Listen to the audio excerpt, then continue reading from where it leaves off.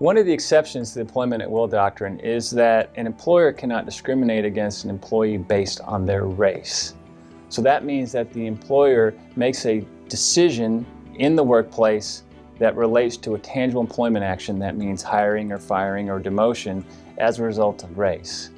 A typical example is when someone is trying to get a promotion in a job and they say, you can't be promoted because of your race. What race discrimination is not, what sometimes happens in the workplace is, let's say an employee misses 10 days of work in a row and they get fired because they missed work. They come to me and say, no, it was because of my race, but there's no evidence to show that it was because of their race.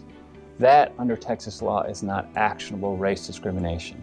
We need some evidence that the action was taken against you because of your race. If you have that information and want to talk to us, feel free to call.